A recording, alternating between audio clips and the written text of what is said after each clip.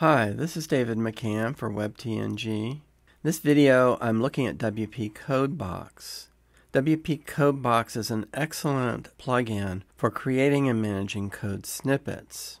It's now on version 2 and they've introduced a new feature, the ability to save your code snippets as a standalone plugin, and that's what we'll be looking at in this video. This is the WPCodeBox website. WPCodeBox is a premium-only plugin. There's no free version. And if we scroll down a bit, we'll see here is a list of some of the features. It has cloud storage for your snippets, so when you create a snippet, you can upload it to your own cloud storage, your own account, and then bring that down on other sites where you're using WPCodeBox. There is a repository on WPCodeBox with some snippets, and the number of snippets there is increasing over time. When you create snippets, there is a condition builder to help you focus in on where the snippet will be run. You can organize your snippets into folders. You can live load CSS changes on the front end, so you can edit your CSS in WPCodeBox and see it live without needing to refresh the page. It has some error handling, some error catching features so that if you have a bug in your snippet, it'll prevent you from being locked out of your site and give you an option to go in and edit the snippet. The editor has autocomplete for WordPress, actions, hooks, and filters. It also has autocomplete for HTML, CSS, Sass, LESS, JavaScript, and JSON. So you have all those code hints there for when you're creating your code. There's an API key manager, so you can manage the keys for your client's sites.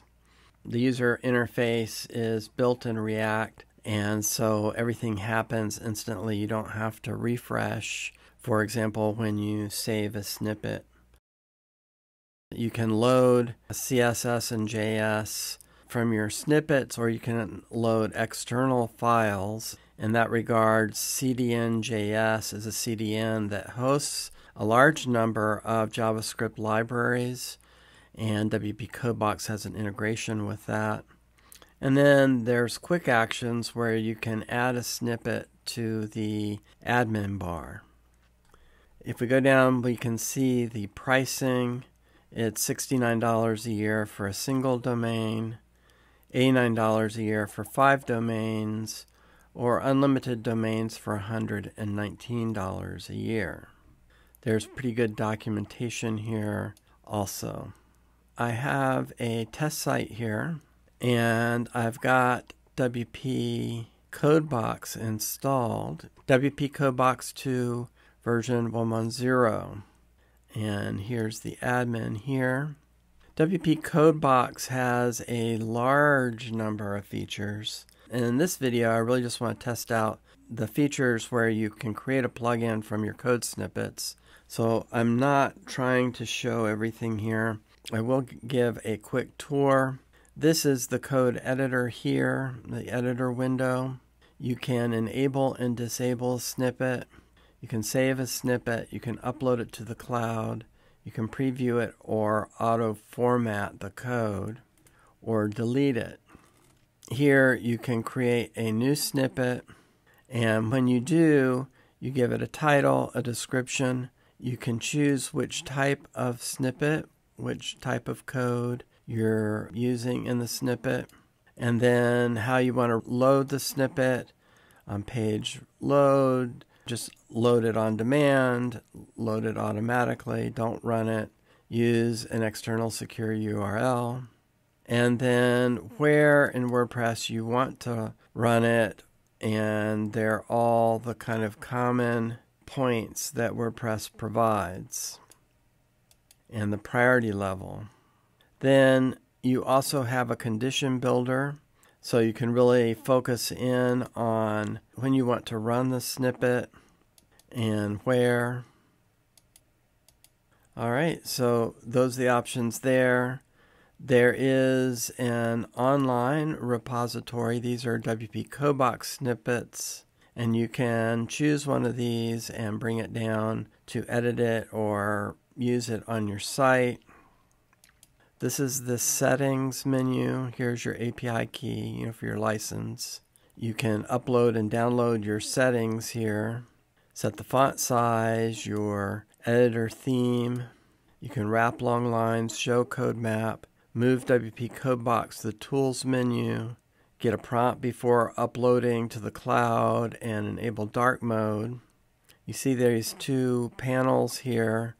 You have the option to have them one on each side with the editor in the middle, or to have them both together on one side. By the way, you can close this down if you need more room. Then there is a functionality plugin, and we're going to come back and look at this further. And then here you can search for your snippets.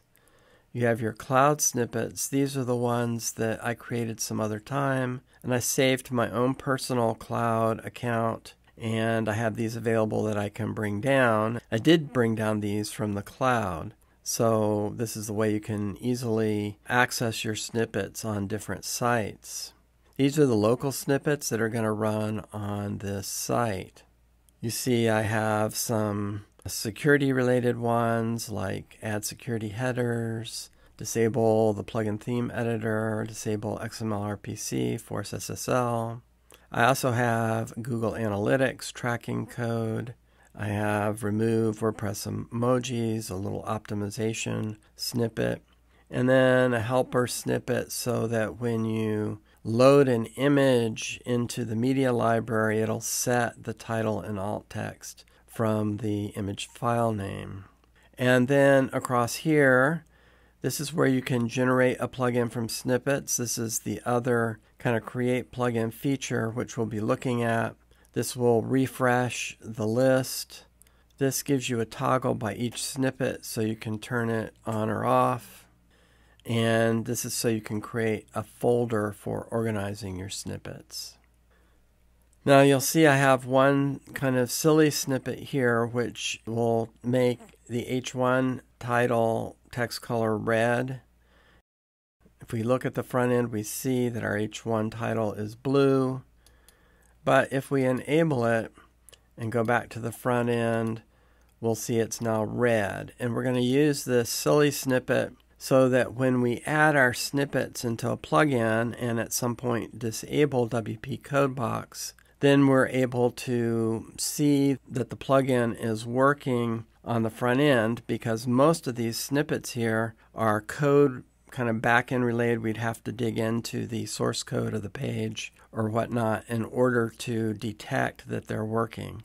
So this is our little helper here so we can see and make sure that it's working. All right, so as I said, we're going to look at this functionality plugin option and the standalone custom plugin option. Before we do that, let's answer the question, why would you want to create a standalone plugin or a functionality plugin? This is so convenient. And I can think of 3 reasons why you might want to do that. The first reason is that these scripts are run from the database, and loading the code from the file system is a little bit faster than loading it from the database. So you get a little speed advantage using a plugin. Second reason is that security researchers tell us that it's a little bit more secure to use a regular plugin than it is to use a Snippets plugin. Why? Well, if a hacker gets into your admin, they can use this interface to add any code that they want. Or if the hacker gets access to your database, they could inject code into your site that way as well. When you're running your code from the functionality plugin, WPCodeBox does not run the scripts from the database. And of course, when you create a standalone plugin and disable or remove WPCodeBox, then there's no database loading of snippets that way either. And the last reason that I thought of that you may want to use a plugin over running the scripts from the database is if you're building a site for a client or someone else, you can basically create a white label plugin with your own name or organization name, and you don't need to provide access to WPCodeBox. You can totally remove it. So that is perhaps a little more professional, and your clients then wouldn't be confused by coming across this code editor inside their site admin. So now let's take a look at these two plugin options. First, the functionality plugin. You'll notice I have all these scripts here activated. When I click on the functionality plugin, you can enable the functionality plugin or close the dialog. There aren't a lot of options here. So I'm going to enable it. And after that, we can disable it, we can download it, or close the dialog. So we look right here, it looks like nothing happened.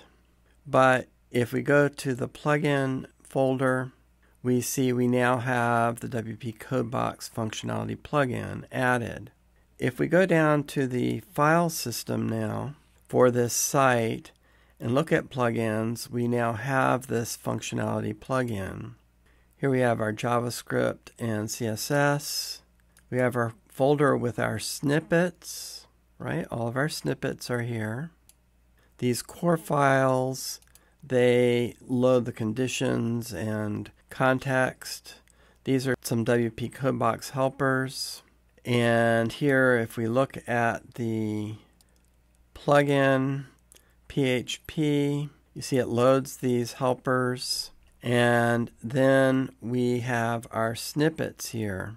And so these are all of our snippets. If you wanted to, you could just comment one of these out and it wouldn't load.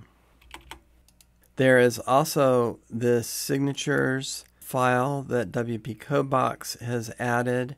And WPCodeBox has created a hash code for each of the snippets. And it uses the signature file to help detect if something's been tampered with. Okay, so if we go to the front end of the site, we see that our code snippet to change the H1 is active. If we deactivate WPCodeBox, the kind of core plugin, and go back, we see that this still works, so we know that our functionality plugin is working.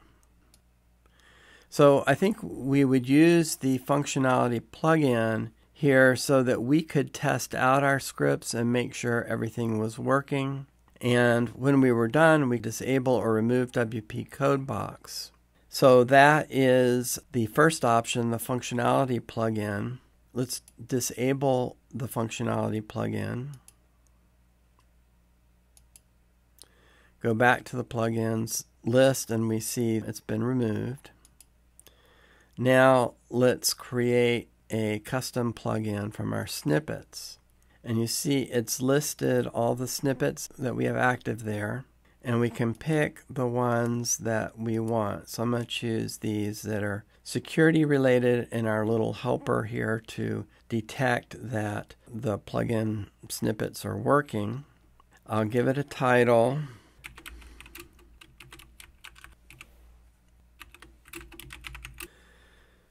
My name for the author, and we'll go with this version. And now I'll generate the plugin. We get the option to download it. Okay, so now I'm going to close this. I'm going to go to the plugins list and deactivate WPCodeBox. We go to the front end, we see we lost now that our red text and it's now blue, so we know that there's no code running. Go back to plugins now, and I'm going to add that plugin that we just downloaded, and I'll install it. And we see here our site snippets, our description, our version, the author. So we've basically created a white label plugin here. There is no WPCodeBox. We go to the front end. We see that the code is working. And now if we go to our plugin list, we see the site Snippets plugin. Here it has the CSS.js. It has our snippets as before and the helper code. Here is the plugin code. So this is our plugin header information, and it includes then our snippets for running on the site. So just a couple of thoughts here as a conclusion. The WPCodeBox options to create standalone plugins I think is really nice. You get the performance boost from running it from the file system. You get the security boost by not running scripts from the database and removing the PHP editor from the WordPress admin. Plus, you can create standalone plugins so you don't have to give access to WPCodeBox to your clients, and also so you can white label the code that you've provided to your clients. I really like the ability to create the standalone plugin. You have the advantage of using the rich editor of WPCodeBox and doing your creation and testing of your snippets from within the WordPress admin. Plus, you get the option to save the code as a plugin.